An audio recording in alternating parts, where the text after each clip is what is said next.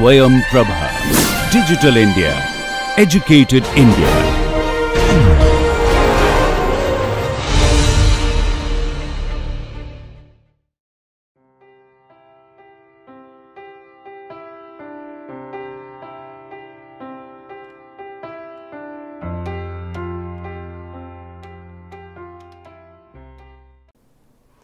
Welcome back to my course Aspects of Biochemical Engineering. Now, in the last lecture, I tried to discuss the industrial fermentation process and the material analysis. Now, when we discuss the industrial fermentation process, we have come across the several things. We have come across the bioreactor. Bioreactor is the vital things because where the biochemical reaction take place. And I told you that main issue is that how to maintain the sterility of that particular process, so that our desired organism can grow in that particular environment and to get the desired amount of product. And for doing so, I have already shown you in the last lecture that different type of the controllers are used. Now, in this lecture, we are going to discuss the process control of the biochemical processes, that what are the different process control that we use in the biochemical process. As you know, the chemical and biochemical industry, both the different type of process control is required to give the optimum environment so that we can maximize the product formation.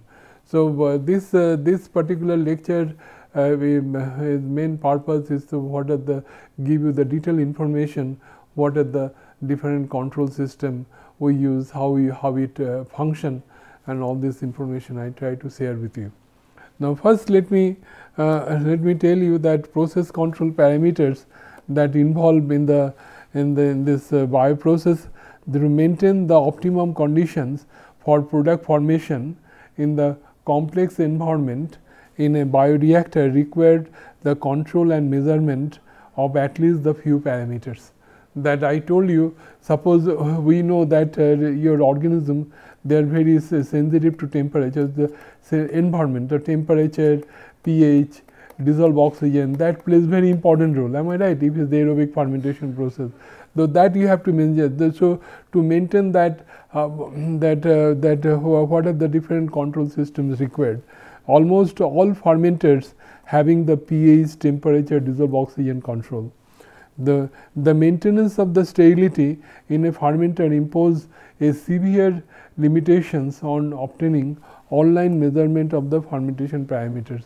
So, whenever we draw the sample, whenever do anything in the system, we always consider the sterility of the process, how we can draw the sample. Also, I can give a typical example. Suppose this is a fermenter, and this is suppose this is you are drawing the sample.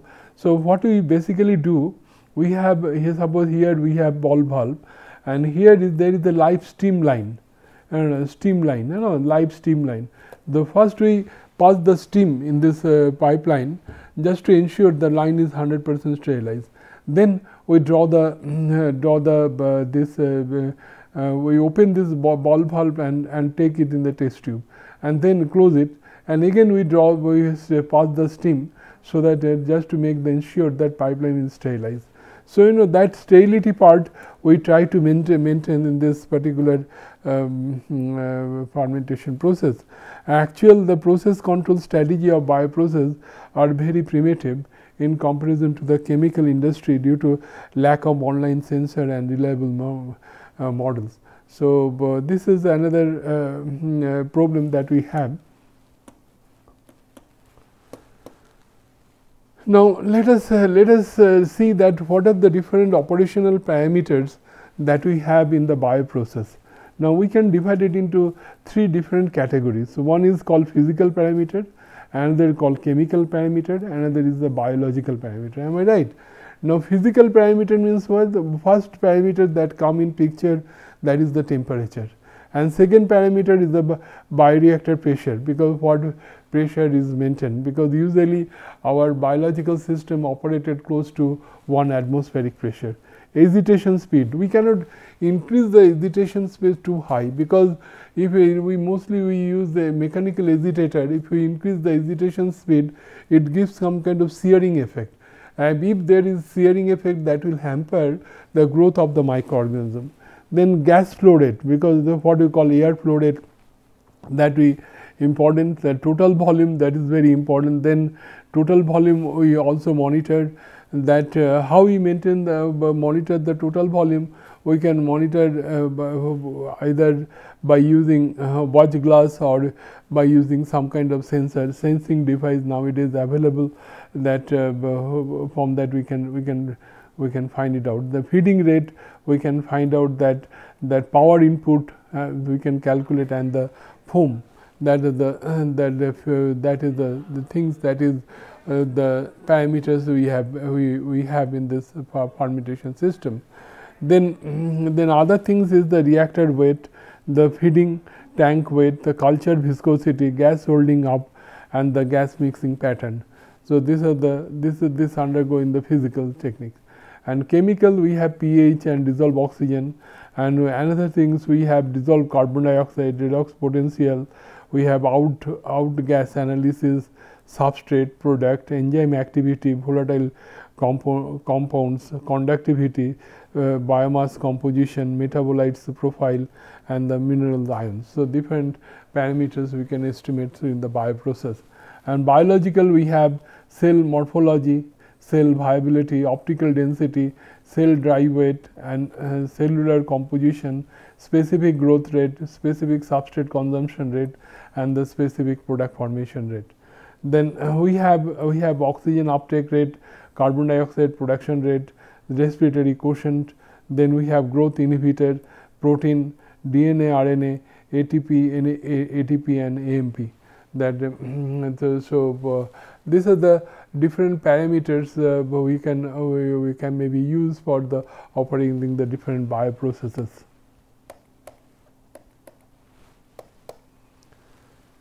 Now let us see that how we monitor the physical parameters, like that temperature. Let's say, for example, that is we use the resistance thermometer or thermistor, because I told you it is basically the bimetallic. Am I right? Now we know the expansion characteristics of the metal, that depends on depends on the conductivity. Am I right? So depending on this conductivity of the metals, the expansion and contraction that takes place, and from that we can monitor the temperature. This is what we call resistance thermometer. And but here we don't use the mercury thermometer. The pressure, we use the manometer. Manometer is very small technique that we have. We know this manometer.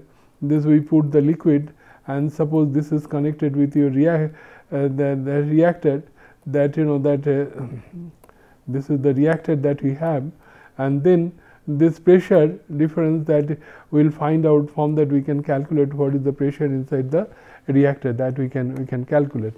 Then agitator shaft power, this is watt meter, that we can or strain gauge we can use.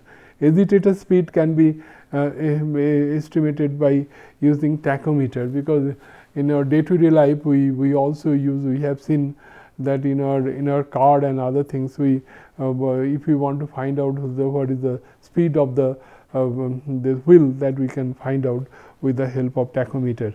Foam is the rubber sheet electrode that is used, and gas flow meter, we have already told rotameter is used, and rotameters we have a flow I will discuss in details, and liquid flow rate is the magnetic inductive flow. But here I want to point out, in the biochemical industry we use the peristaltic pump.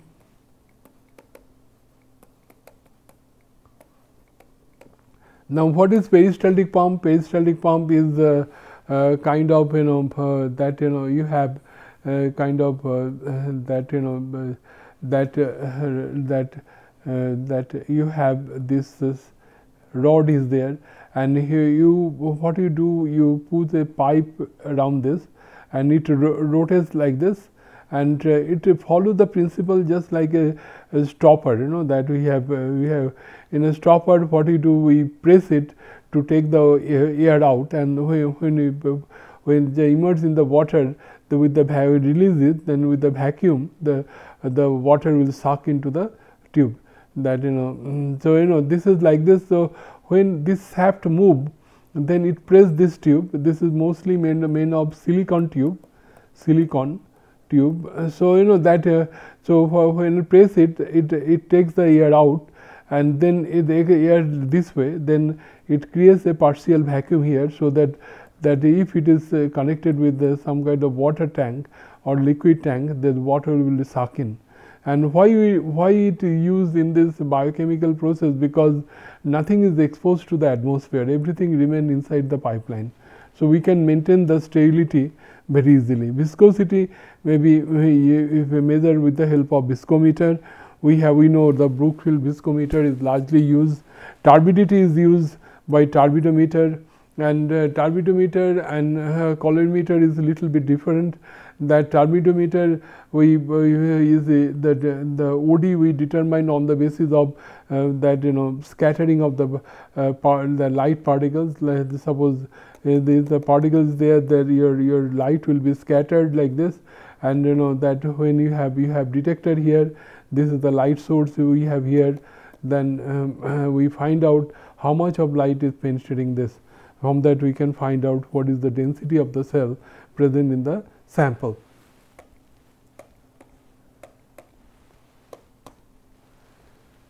Now this is how the resistance thermometer looks. This is the sensing elements, and this is the lead support sheath and mounting thread and connecting lead. They are also called the resistance temperature detector, which are used to measure the temperature. They operate on the measurement of principle that materials element resistance changes with temperature. As I pointed out, the resistance changes with respect to temperature that we measured. They consisted of length of fine wire wrap around the ceramic and glass core, and RDT wire comprises of pure material, typically platinum, nickel and copper. RDT are fragile, and they are often housed in a protective probes. So this is RDT means resistant temperature detector.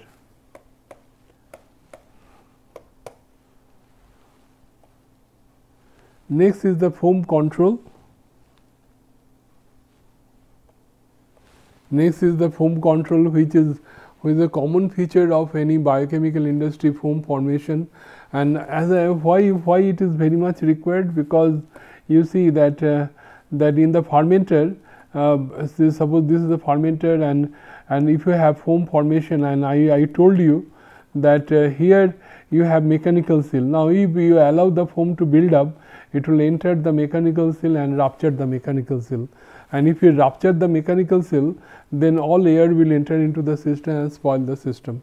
So foam control is the anti-foam sensor are used to control the foam in the fermenter. Anti-foam system is foam contact in the rubber sheath, electrode, and electric circuit actuated solenoid valve to allow the passage of sterile anti-foam agent into the reactor. So there is a what is solenoid valve? Solenoid valve is a electrically controlled valve. So if as soon as that this sensor senses, then it goes to the here sensing is there. So it will immediately that it will open this solenoid valve and put the anti-foam oil into the reactor, and when it puts in the reactor, this foam will be subside, and if a foam is subside, then it will not affect your mechanical seal at all. A deflection tuff is provided to ensure the uniform distribution of the anti-foam agent. The effect of anti-foam agent is supplemented by centrifugal effect of the foam breaker. The amount of anti-foam entering the fermenter is usually controlled by a timer in the circuit to the solenoid valve. Example of the anti-foam agent includes the castor oil, fatty acid, alcohol ester, paraffin oil, and silicon oil, vegetable or animal wax, etc. I can tell you that in our day to day life, if you look in the kitchen, that when we cook anything, that we particularly cook pulses, we find lot of foam formation is there, and we heat the pulses in the water, and to subside the foam we add some kind of oil. So similarly, in the fermentation industry, we use a different type of oil, maybe vegetable oil, maybe castor oil, we have paraffin oil, silicon oil, vegetable oil, but that the type of oil we use is varies from the industry to industry. Now rotameter, because rotameter is kind of float, that you can see here, that this is the float, this is gravity float. So when you pass, suppose you are passing your air through this, so it make a pressure. So rotameter is the most widely used variable area of flow meter. The tapered glass tube with smallest diameter at the bottom. Tube contains the freely moving float, the rest on a top of at the base of the tube, and when the fluid is flowing, float rises until its weight is balanced, and by the upthrust of the fluid, the float reaches a position equilibrium, and its position then indicated in the rate of flow. The the flow rate can be read and adjusted in the scale, which is often is in a glass tube. The main advantage of the rotameter is that suppose you increase the air velocity, then flow rate is increases, then your float will rise, and this is the linear scale. Am I right? So you can easily monitor that at different flow rate that what. So you can control your flow rate very easily. That is why the rotameter is used in the fermentation industry for controlling the flow of the fluid. Now we are talking about the equilibrium state. The force balance on a bob is written in the following expression: Fd plus Fb equal to W. What is Fd? Is the drag force, Fb is the buoyance force of the float, and W is the weight of the float. So that this should be equal to this under equilibrium condition, this should be equal to this, and by definition all form of force term can be expressed in the following form: the Fd equal to Cd AB into rho f um squared by 2. Fd can be expressed like this, and W is the the weight. So this is how we can find it out. The rotational viscometer, which is used for the viscosity of the fluid, particularly we know that Brookfield viscometer, that is used for the measuring the viscosity of the fluid, that determination of the viscosity of the fermentation broth. Rotational viscometer made up of two parts, one that rotates, another that remains stationary. Usually the motor drive the measuring bob, and the sample cup stands still. The torque required for turning the measured bob against the fluid, the viscous force is measured. The viscosity is proportional to the motor torque. Online measurement is difficult.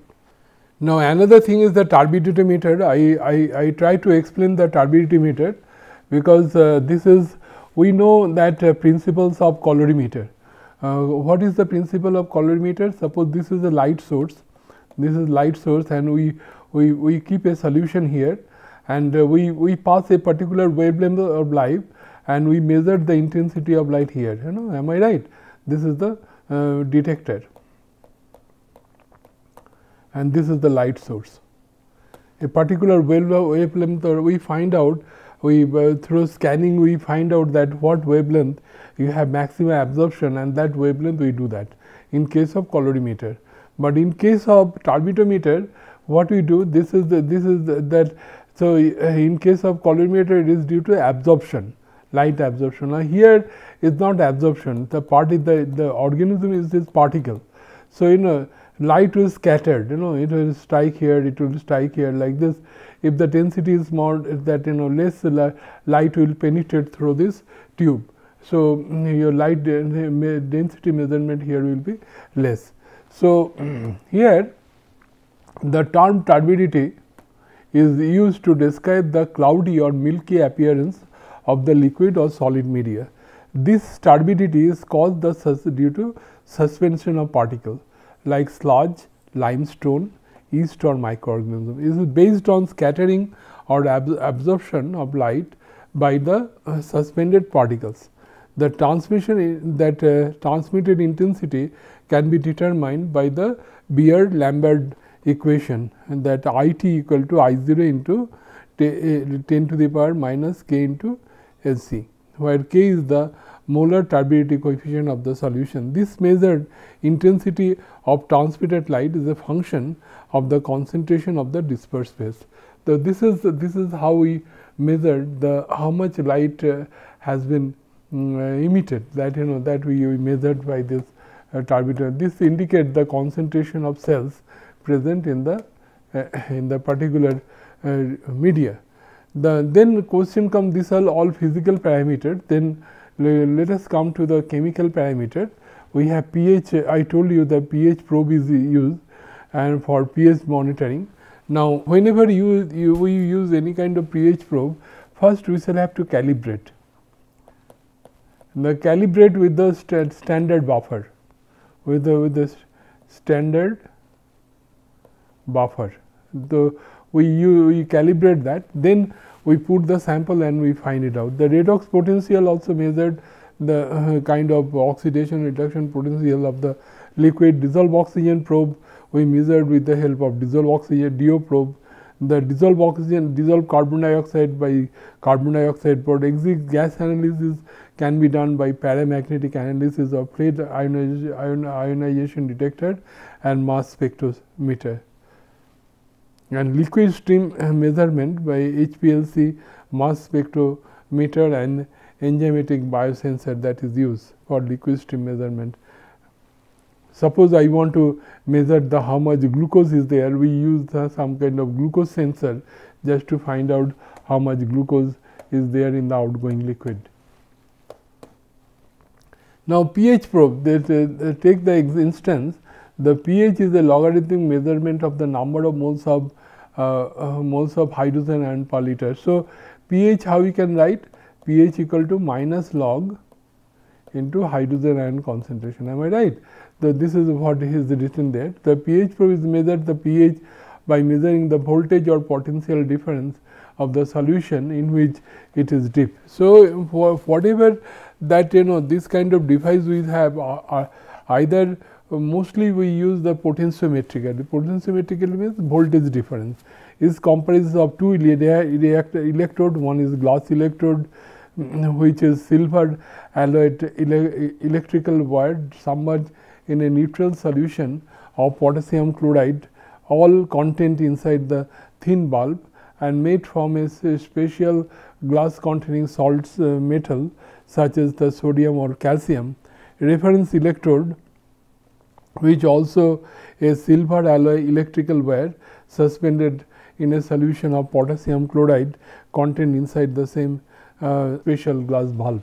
So, this is how this pH probe looks, and this is how it is there, that this is the filling solution, this is the electrolyte that we have, and you can see this is the electrolyte, that this is the plastic tubes and this is the electrolyte solution, saturated KCl solution, and here you have the silver wire coated with AgCl, and this is the electrode, two electrodes we have, and this is the porous glass, and this is when you touch the liquid, then you sense here and measure the pH of the solution, and this reaction is like this, that H2O is the hydrogen ion plus OH ion in the aqueous solution.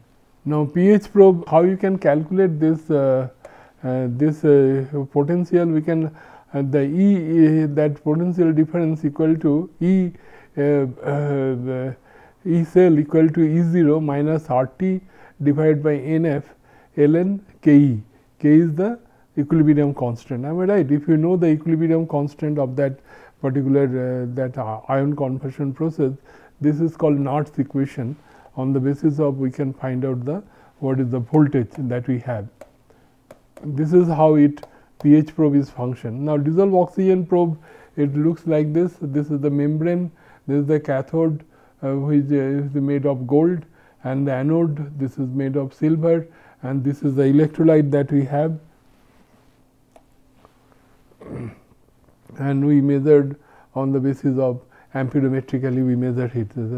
So your pH we measure on the basis of potentiometric, and this we measured on the basis of amperometric. Amperometric means with the help of microammeter. Now the above phenomena, if you look at, can be measured by current to voltage diagram. This is like this. This is negative balance. We can have this kind of structure that correlation we have. The negative voltage applied to the cathode is increased, the current increases initially, but soon it becomes saturated. When the negative bias voltage is further increased, the current output of the electron increases rapidly due to the other reactions mainly. Now one thing I want to tell here, how we calibrate this dissolved oxygen probe. First in the fermenter, suppose this is the DO probe, first we spurge nitrogen and just to drive all the oxygen out, and when your monitor shows that your result is constant, that we adjust to 0, and then this is replaced by air, and you will find the dissolved oxygen concentration increases, and when the number is constant, then that we fix as 100. So your scale runs in between 0 to 100, and 100 stands for the saturated dissolved oxygen concentration. Suppose the reading is 90. 90 means 90%. 90% means if you 0.9 into saturated dissolved oxygen concentration, DO, that is saturation, that concentration. So if we have any kind of chemical logbook, we will find the table where we will find at different temperature what is the saturated DO concentration. So if you know that, if you know your temperature of operation, if you know the dissolved oxygen concentration, so you can easily find out what is the DO concentration. This is how it monitored. This is how it is done. I am not going in details.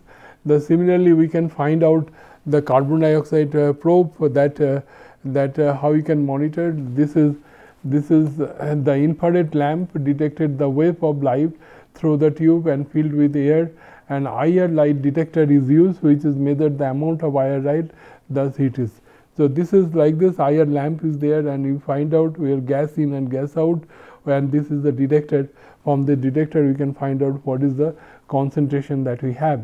Now this is the oxidation reduction potential that we have, which is measured by the tendency of the chemical substance to oxidize or reduce to another chemical substances. Sometimes it is very much required in case of fermentation process. The consists of OPR electrode and the reference electrode similar to the pH probe. So pH probe and this sometimes we have both the pH probe clubbed with this with the oxygen reduction potential, but both the thing oxidation reduction potential and pH probe from the same probe, sometime we estimated. The same principles more or less we use here. Now this is the automated process control system that we have that is used in the fermentation industry. Now if you look at the scheduling, supervision and automation control in modern bioprocessing is done by advanced process control system, where all functions are implemented in software. Now I want to tell here that that most of the industry they have pneumatic control system. Pneumatic control means special regulating system.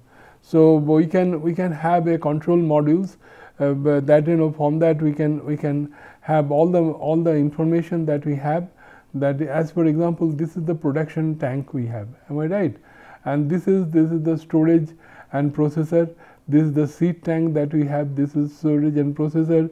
This again, this is the seed tank, and this is the inoculation preparation. This is the compression filter. This is substrate preparation. This is the energy supply. This is the cell separation and disruption. This is the product separation, product processing, waste processing. So these are the different units we have.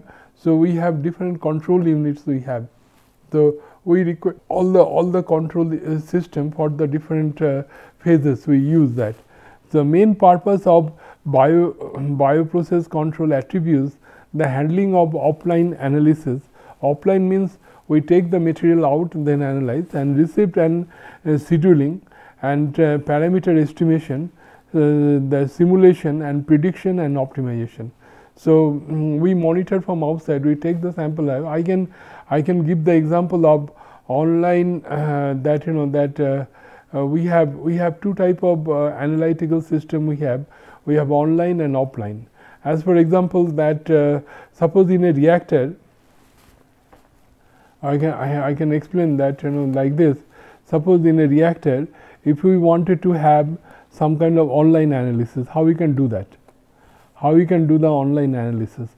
So, what we can have? We can have a pump here. So, here we can have some kind of so you can have a bypass line here. So, you can connect it with like this. So, so here that I hope that it is not written properly.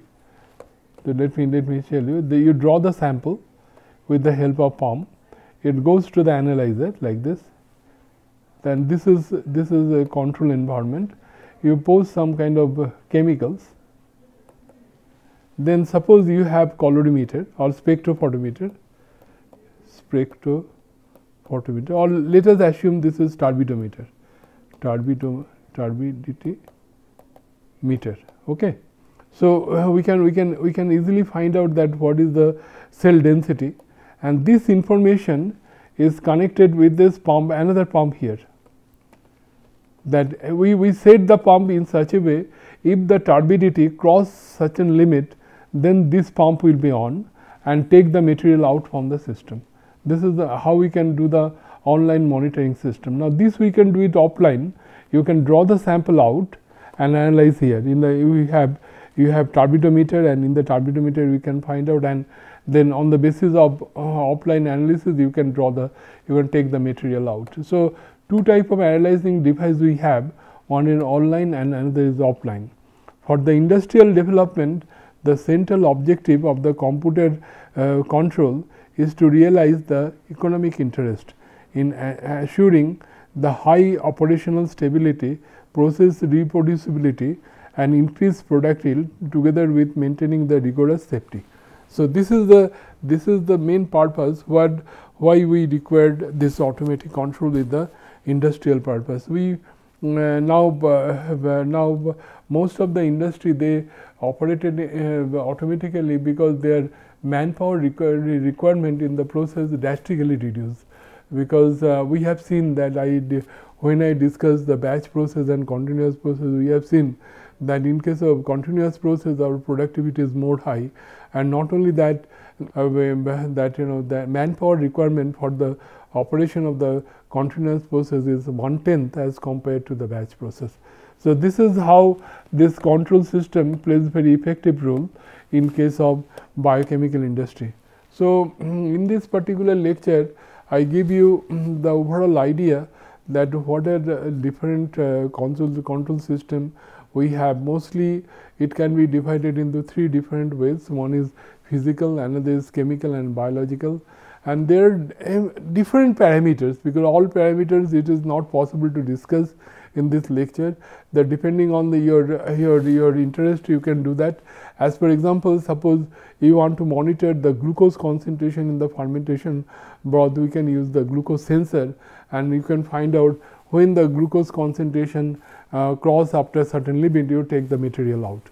Or you can use some kind of product sensor. You can find out that how much product is formation is there. From that you can, when the product, I can give the example of that cell mass concentration can be estimated with the help of turbidity meter, and when your OD value reach up to a certain level, that then you ensure that your cell concentration reach to the desired level, then you take the material out. This is how we can operate the system, and we have different type of control unit. We have temperature control, we have pH control, we have DO control, we have that agitator speed control, we have anti-foam oil we can control. The different type of control system we use to make the system operative and to make proper environmental condition and desired conditions, so that we can maximize our product formation. Thank you very much.